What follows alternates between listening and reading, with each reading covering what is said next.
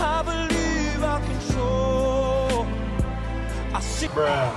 What's up, everyone? As you may know, David and I have a deep passion for basketball and sneakers, but time away from the NBA has made us think more about why we like the shoes that we do. And even though we are brothers, it's clear that we have different body types and different foot shapes. Basically, David has a wider than average foot and I have a narrower than average foot. So we wanted to share our top 30 basketball performance sneakers of all time for wide and narrow feet. So why should you think about your foot shape when shopping for your next hoop shoe, and where can you buy them at? We'll explain. There are so many different factors to take into consideration when picking your performance basketball sneakers, and some of them are not obvious to the regular person. For example, the instep is the thickness of your foot. Do you have a wide midfoot, a wide forefoot? Do you have fallen arches or high arches? Some uppers do stretch, some do not due to being synthetic materials. How wide of a rubber base do you need on the outsole? Do you need an outrigger to prevent your ankle from rolling over? Do you feel comfortable wearing 2 pairs of socks to make a shoe fit better? Do you feel comfortable adding an additional insole to give you more cushioning? There are definitely a lot of things to think about. Thank you everybody for clicking on that video, but I'm really excited to tell you about our sponsor today, ShopTagger. If you guys shop online as much as I do, you guys already know that there is no way of knowing when an item you want is about to go on sale or it's about to get restocked. But now with this new free browser plugin, ShopTagger, they will actually send you a notification when your sneaker, jeans, jacket, or even your couch goes on sale. And it just works with so many stores, whether that's IKEA, Essence, Grail, Nike, Foot Locker, you name it. ShopTagger is actually really fun to use. It's super easy to download. Then you'll go to the page of the item that you want, you save it onto the list, you can add a category to it, and that's it. You can get notifications on your phone or web browser. And there's this new feature that helps you find coupons for you. ShopTagger Cashback is almost here as well, so Cashback will allow you to earn real money automatically when you shop from top retailers. So with ShopTagger, you'll be saving money 3 ways. It saves you time, it'll tell you when something goes on sale, it'll help you get the coupon, and there's cash back. ShopTagger is the ultimate shopping plugin for your Chrome browser. If you guys are interested in getting ShopTagger, make sure you hit that link down below to download it for free for your browser, and make sure to hit that like button. Thank you, and enjoy this video. Today, you guys, we have the ultimate basketball sneaker video, the top 30 performance basketball kicks of all time. David, you're gonna be given a list of 15 basketball shoes for wide footers, and I'm gonna be giving my list of 15 basketball shoes for narrow footers, because guess what? People have different types of feet, and different types of feet are fit for different shoes. Let's go. Number 15 for the wide footers, I have an entire Under Armour section. The Curry 7, and the Anatomic Spawn Low. Under Armours are really interesting because they're usually, despite not having a lot of cushioning, set on a very wide base, and they have good traction. They're usually considered pretty stable shoes. And they're really, really good for court feel. I'm not a huge fan of hooping in them because for me, they just don't have enough cushioning. But I like the fit, and I like the traction, and I like the wide base. All right, guys, for number 15 on the narrow footers list is the Kobe 3s, RIP to Kobe. What I loved about these shoes is that the upper was very flexible and they went up very high on your ankle. So that means even if you had a narrow ankle, you were able to tie them very tight so that it just wrapped around your foot. It's also a very flexible shoe, guys. If you guys can ever get your hands on one of these, I recommend them. Number 14 for wide footers, I've got an Adidas section, Andrew. I got a tie between the T-Mac Millennium, the Marquee Boost, and the Dawn Issue 1. Huge, super wide bases. I think the T-Mac Millennium has the most cushioning. I think the Dawn Issue 1 probably has the least. But man, Andrew, if you look at how wide the base is on the Dawn Issue 1, I don't know if I ever seen a shoe that was that low cut with that wide of a base. It almost felt more like a CrossFit shoe than a basketball shoe. All 3 shoes that I just listed, whether it's the T-Mac Millennium, the Marquee Boost, or the Dawn Issue 1 from Adidas, you probably can get for like 90 to 100 bucks anywhere online. Number 14 on my narrow footers list is the 2016 Adidas Crazy Explosives. Guys, full length boost. They have a mesh and prime net version, but the mesh version felt just as good as the prime net and it's $20 cheaper, so check that one out. Oh, no, that one I can tell you can choke that around some skinny ankles. Yeah. If you just look at the upper. Well, as you can see, who was very skinny that wore them? Andrew Wiggins. Yeah. So if you have a narrow foot and you're looking for a wide base, definitely check out the Crazy Explosive 2016s. Number 13 for wide footers, I've got the CP11 and CP12. Really soft uppers, really wide base, really good traction. I like to more work out in them, lift, run in them, and maybe shoot around. I wouldn't really choose it as like my full hooping shoe, but I know that people with wide feet absolutely love this shoe. For number 13 on my narrow footers list, I would say the Air Jordan 31 lows in half a size down. Now, the reason why I say half a size down is because I really love the fit of this shoe, but it's slightly wide, but I don't think it being shorter is really going to affect the longer, narrower foot. I do think the Jordan 31 is probably the most comfortable basketball shoe ever made. Number 12 for wide footers, I think the Way of Wade 6 or the Way of Wade 7. This is a leaning shoe, not easy to find in person in the US, but you can order it online from a number of sites. I mean, if you look at the way Dwayne Wade is built, you can assume that his shoes are built on a wide base. Right. I think if you look at a lot of the guards that I'm gonna have on this all-time wide shoe list, you're gonna see Westbrook, Dame Lillard, D Wade. You're gonna see power guards, and if you look at their bodies, they are just like really sturdy NFL type bodies. I actually think the Way of Wade 6, if you are able to get it, is great for wide footers because it has a knit upper. Knit upper is great for wide footers because it can kind of expand to how wide your foot is. And then just look at the base. The base is so wide. Coming up at number 12, I got the Kobe Mamba Focus. I think basically any Kobe shoe is going to be designed for people with more narrow feet. I think any shoe of the Kobe line that pretty much has the Kobe brand in it is going to be made for slimmer feet. But basically, any Kobe is going to be flexible enough where you can tie it tight around your foot. It's going to fit kind of like a soccer cleat. No, nobody's ever going to say that a Kobe is too loose. Coming in at number 11, my favorite shoe at this spot is the Zoom Chi Retro. Whether a shoe is good for wide footers or not, to me, is really based off the shape of the insole, the shape of the sole. To me, I actually really prefer really clamped on shoes, whether that's with a shroud, with a zipper, or in the case of the Zoom GP, a ratchet mechanism. Coming up at number 11 on narrow footers, again, I do have to go with the Kobe 4 Protros. The reason why I particularly like this shoe is not really because of the cushioning, but because for a lot of narrow-footed people, they also have narrow ankles, and this one really has a great heel counter lock-in. The cushioning that goes around the ankle is really big, so when you tie it tight, it just locks your whole foot in, and to me, for narrow footers, lockdown is like the #1 issue. At number 10, I have the LeBron 15 Low. Again, guys, you see the theme here. Cushioning, knit uppers, wide bases.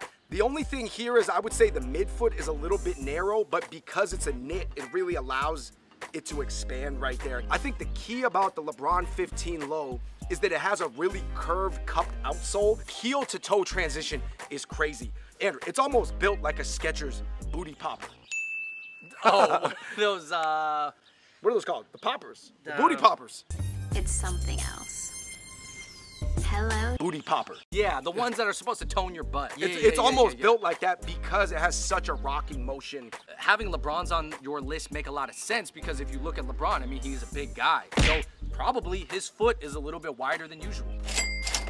Coming in at number 10 for narrow footers, you got the Nike PG 2.5s with the strap, and you can actually get these still in stores right now on sale for about $100 on a lot of different sites. I would say that narrow footers like the PG series. Yes. If you look at PG, I mean, that's a skinny guy. If you have a narrow foot, you're gonna wanna look for shoes that have a midfoot strap. Those things are actually going to help a lot. I know back in the day, some people used to feel like, oh, the old straps, they didn't do anything, but no, on the PGs, they definitely do. Coming in at number 9 for wide footers, I've got a shoe you can get right now for $60 that I think everybody's gonna like. Wow. The Dame 5 is an amazing shoe with the bounce cushioning. In terms of how responsive it is and the kickback it gives you, you know, you wanna feel that responsiveness in the cushioning. You don't wanna feel the pillowiness. I think the Dame 5 is such an underrated shoe. At number 9, I got the Kobe AD Lows. Now, a lot of Kobe ADs have come out since then, but I'm talking about the first ones. Guys, this is a great shoe, especially for narrow footers. One thing about the Kobe AD Lows, Andrew, for a bigger guy, because I've tried those on too, no cushioning. If you happen to be a heavier wide footer, that cushioning might not be sufficient enough. 8 for heavy guys. This is, I believe, the only Kobe you're gonna see on this list. Okay. The Kobe 1 Protro from Nike. Yes. This has a full-length zoom. especially get the ones with the leather upper so they can expand a little bit more versus the other materials. Why I think the Pro Tour ones work better for wide footers than narrow footers is because the toe box is really wide. And also that ankle area, you're not really able to tighten it up. That's more for wider ankles. You're not gonna really feel secure if you have a slim ankle. But man, that is an amazing shoe. Like I said, Nike, let's figure something out. Let's keep Kobe's legacy alive by keeping the sneaker line available. Coming in at number 8, one of the only pairs of LeBrons that you're gonna see on my list is the LeBron Zoom Soldier 6s. Now, obviously you guys know that the Soldier line for LeBrons, they were built on a more narrow base, and often sometimes LeBron did switch into those shoes in the middle of a game. Again, one of the things you'll see in this shoe is the big midfoot strap. This one does not come loose. It's not one of those dinky ones that every time you bend your foot or take a step, it's gonna pop off when you try to wrap it too tight. Nah, that thing was long. It was like straight wrapping across the foot.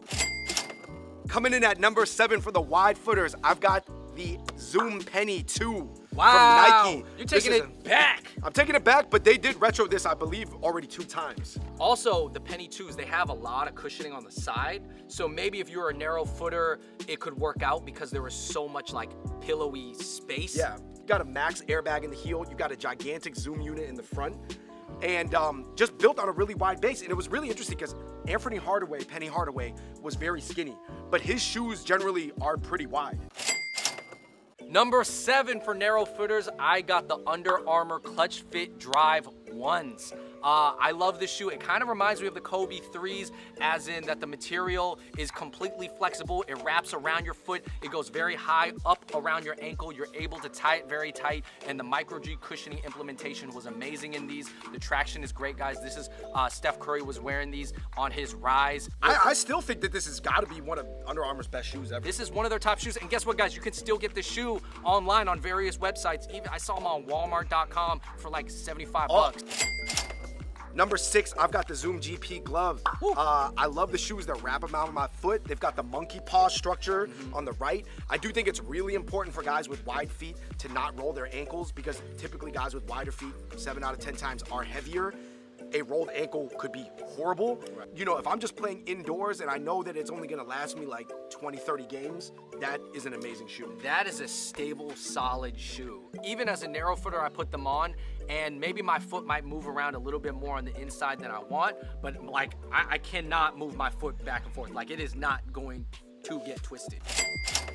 Coming in at number 6, man, it's another Kobe, but it's the Kobe AD Mid.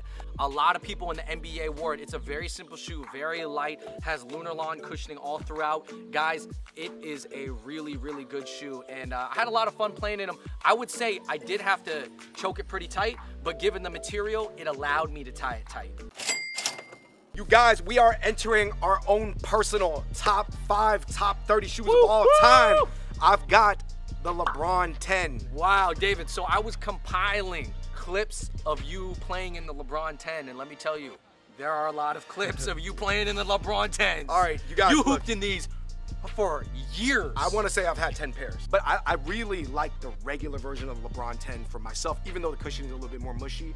I don't think there's a shoe that gives you more energy return, maybe ever, than the LeBron 10. I do think you got to be muscular to wear these because I tried to wear your LeBron 10s before, and although I could tell why you liked them, man, I felt like I was wearing a boot. I think for big guys, stiff uppers, it's not restricting to us, it's supportive.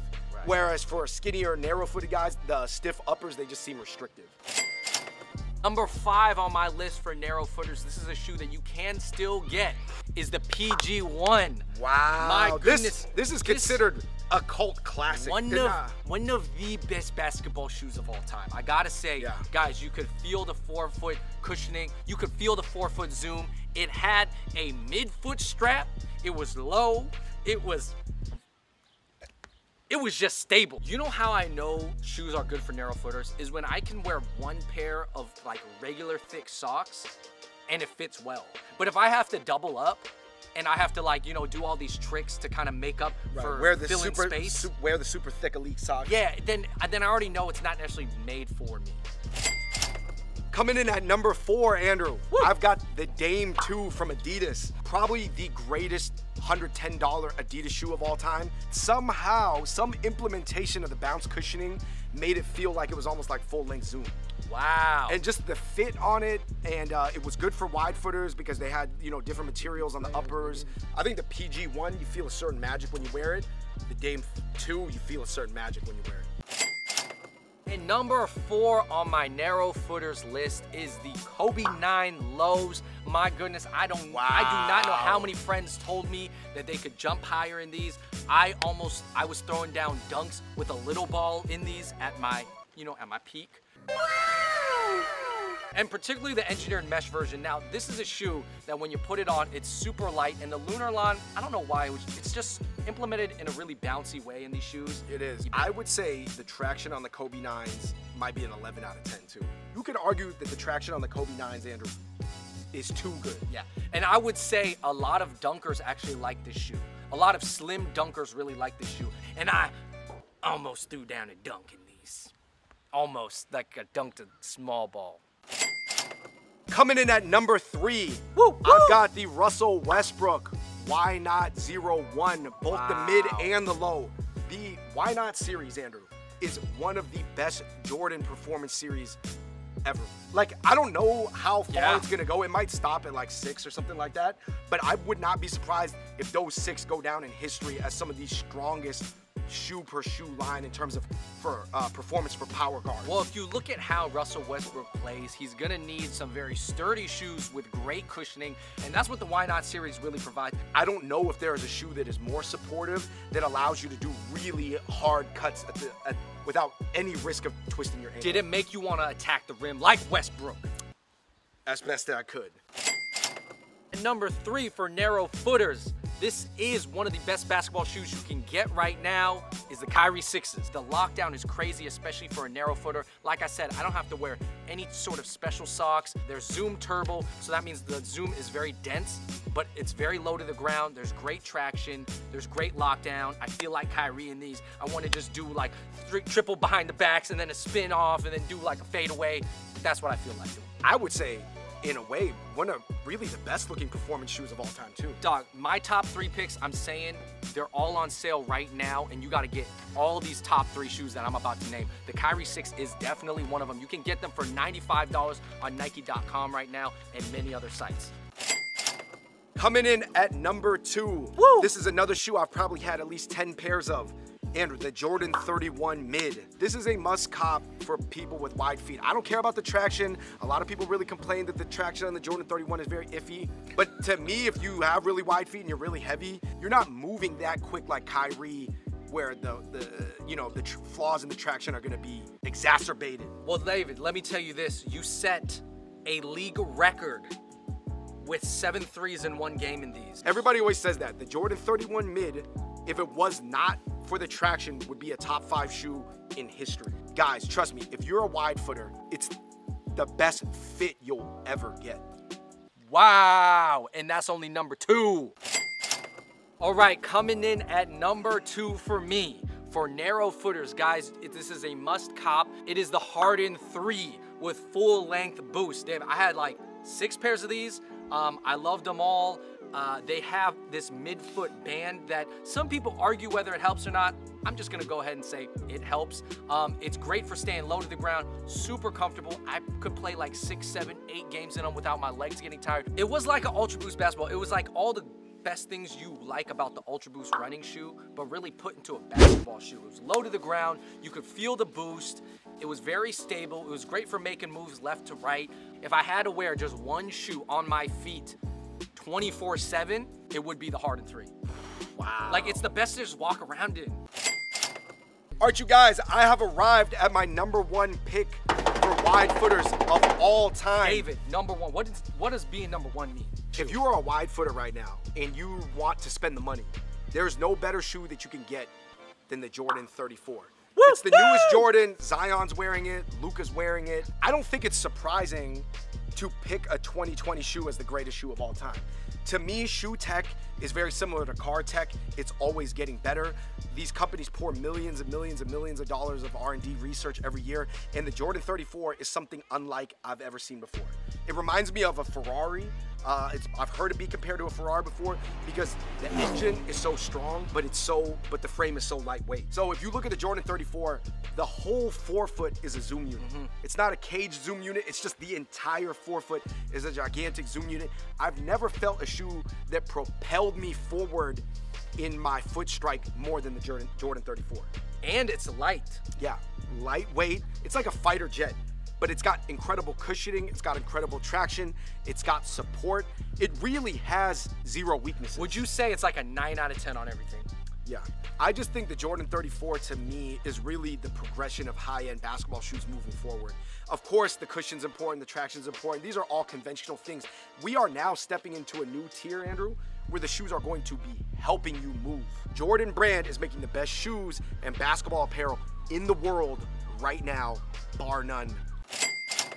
Okay, so for my #1 shoe, guys, there is just nothing better right now for a narrow foot than, of course, KD. It's the KD 12s right now. Guys, the KD 12s, for the price point, $130, with double stack Zoom Air in the heel, full length Zoom Air Strobel right underneath your foot, great traction, great stability, solid comfort. I think, in my opinion, for narrow footers, it ranks 9 out of 10 on all those aspects. The reason why they segment the full length Zoom for skinny guys is for increased flexibility, so that the Zoom pack can kind of bend at these parts in ways that maybe for the bigger Zoom packs, they don't. I don't even think wide footers honestly can fit the KD 12. Andrew, just show this part.